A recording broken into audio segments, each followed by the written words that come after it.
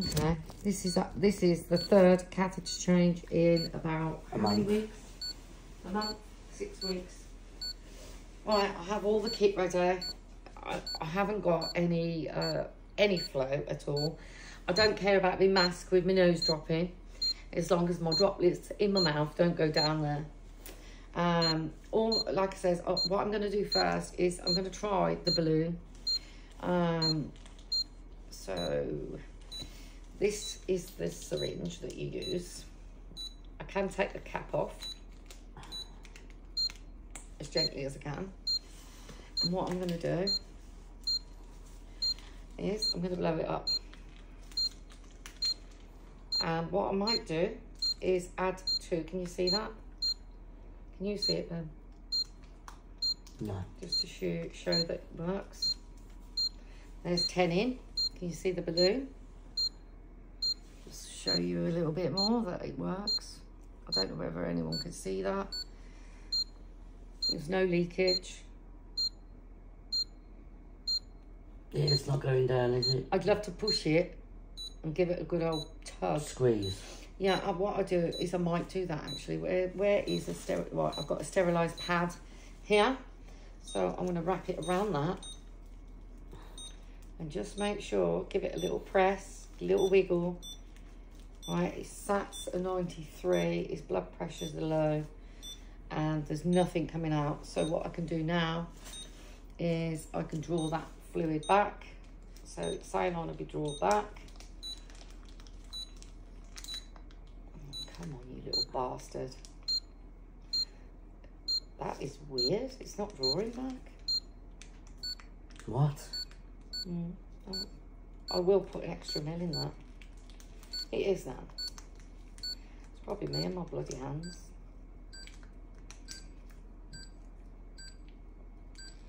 I've got to get the whole of that out. You can't put that in the body like that. So I've lost probably a little tiny bit. We'll soon see. How much? I actually haven't lost any. It looks like I did lose it, but I haven't. So I'm going to pop that there. So that's good to go then? It is. There's my 10 mils that I'm going to pop back in. And what I've got to sterilise stuff around here. So what I'm going to do is overinflate the balloon so it stays in place, which overinflation is when you first put a new catheter in. You can put up to 12 mils. Done it loads of times. So I'm just gonna, all this side is sterilised, all this side is sterilised, and I'm trying to get this catheter to go in and to stay the F in. It will, I think. I hope so. I can't flick the end, come on. So I'm going to put 11 mils in. That's ready to go. No bubbles, no air, no nothing.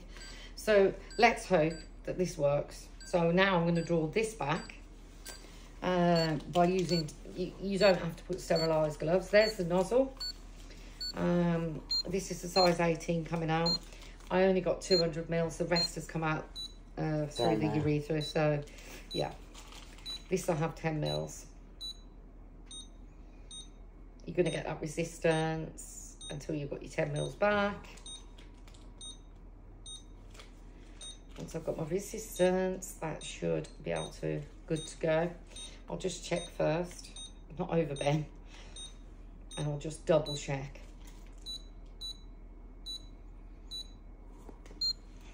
That's my 10 mils that went in earlier. So my dirties I'm going to put across the other side of the sterilised pad. It's just, I've never known catheters to fail so badly.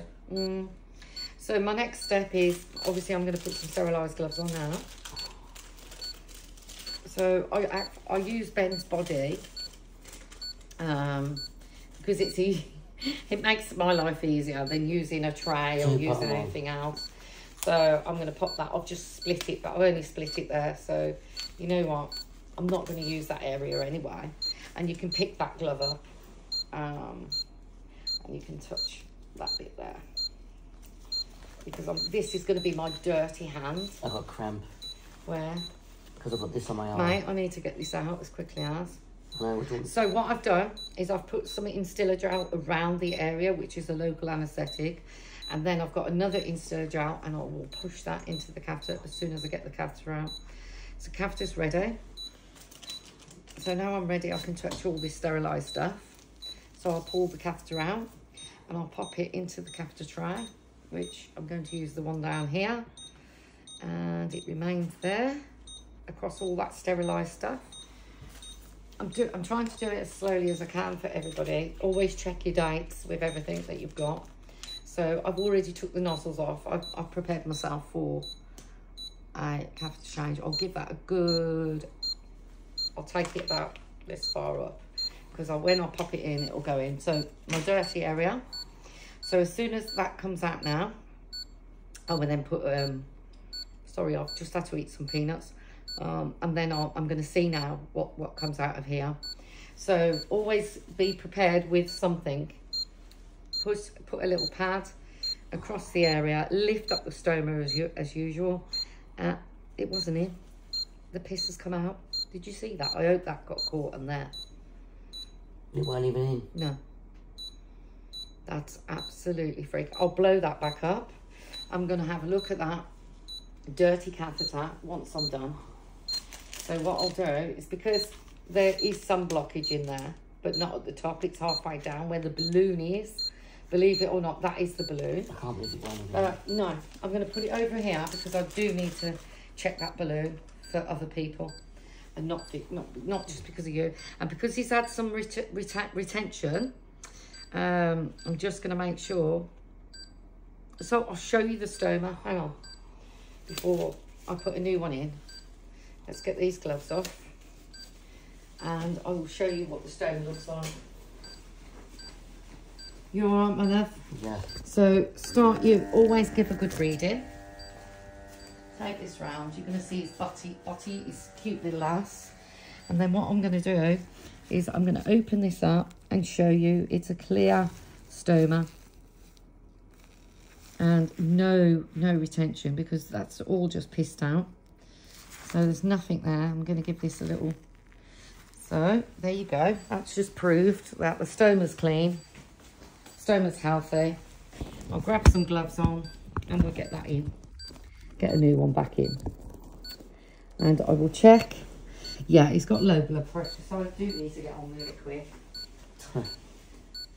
And for quickness, I have these gloves, which are quite easy to use. That's what you're going to put the new one in there. So I can use dirty hands. This is all sterilised. So what I'll do is I'm going to go into the stoma and I'm going to pop the instiller gel in there. You all right, my love? I can't wait to check that balloon. Are you okay? I'm fine.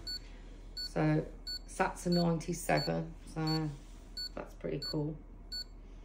Hold on, there's a glove. Let's get another glove on.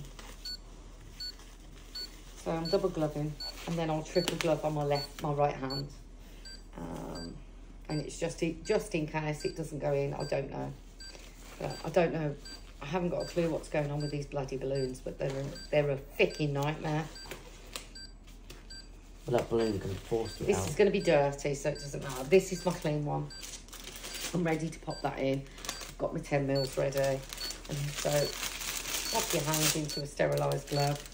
Use the steriliser onto the person's body. Grab the new one. Give it a good old, yeah, and absolutely, there it is. There's the instiller gel, and in it goes. You all right? Yes. There, I've got flow. Again, there's old blood coming out. I don't know whether the actual camera can see this, but I've got some debris. Got some crap, and he's got to feel relieved after that. Damn right, no more idea. No, I'm on at all. No.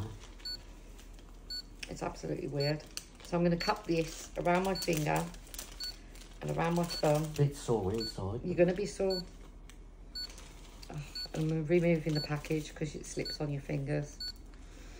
And then I'm just going to blow the balloon up inside. Come on. Hang on. I can't do it that way, I'm afraid. That's just not working for me. I'm just trying to hold it in place at the same time so it stays in place. I just need to get that balloon in situ. Once the balloon's in situ, which is going in now, locking off, throw that. There you go. And we have urine. That is absolutely crap that's coming out of him. What I'll do is I'll sterilise this whole bag. But yeah, there is a lot of sediments coming out of that. And what I'll do is I will blow this balloon up now. And just to show that what is wrong with that yellow stuff that's around it. It's really bizarre. That is what you call a catheter change. I'm just glad it's done now. You alright? Are you feeling okay? Yeah. So I've got an old syringe here with some urine inside. So what I'll do is I'll bring this back to the camera. Oh, you tested it? I'm going to test it because I will then phone the hospital and tell them. I can touch it all because it's disgusting. I'm not going to bring it near Ben. I'll pop it in my sterilised area and then I'll see what's going on, look. It's all around the balloon, look. Yeah. That is strange. So I'll cap off and show you. I don't know why, but that balloon does not look right to me. And I've been doing this for many, many years. Squeeze it. Over 26 odd years. And at the top, there seems to be something wrong. And around the actual balloon itself is not, it's not normal. Can you see that? That's so why. You know? That's why it was out. And I'll show you now. I've got to deglove first. Did get the whole lot off. That's why it stopped working. It did stop working because of that. Right, and I will show you now. My gosh, what a nightmare. What a 2.5 hour morning we've had. Breakfast. No, I had to have a Snickers bar, mate. I was starving. Yeah, but your SATs have gone to 98. Your SATs are brilliant. And also, I've got complete flare. Look. You have now, love. And catheter's absolutely warm. Brilliant, we've done it. There you go, darling. How do you feel? Good. So what I'll do now, right, is because I touched the catheter, obviously, I have wipes. So I'll wipe that, I'll wipe the bag. And then what I'll do is I've got sterilised wipes here. So you can sterilise, obviously, the tube all the way down, which is what I'll do, just to make sure that there's nothing at all that can cross-contaminate Ben, because I do believe it's catheters. There's no way. There's no way that would have happened. I haven't done this. There was no blockage. Years and years and years. Since he was a child, I don't think. Told you there was no blockage. You've got no blockages. You've got nothing. It was the actual balloon, just as I thought. So, yeah, that's a suprapubic third catheter change. Failed. And a failure of a balloon. Damn. And if you see the other balloon, if you go back to another video, your other balloon is round, obviously, but it's all equal. That was lopsided. So how do you feel now, my love? And you'll do 2 more readings, right? Because that was very low, look. Oh, it was 90. It was low. So we're just going to check this out now. Make sure he's got a good reading. So it only took 15 minutes, but I was slow to do it. Normally it only takes me about 2 minutes. Oh, I can have my mask off now. Come on, come on, come on, come on, come on. 105, 66, 71, 97. So it's okay. It's all that will work now. I'll do 2 more readings and I'm going to get them cleaned up and washed.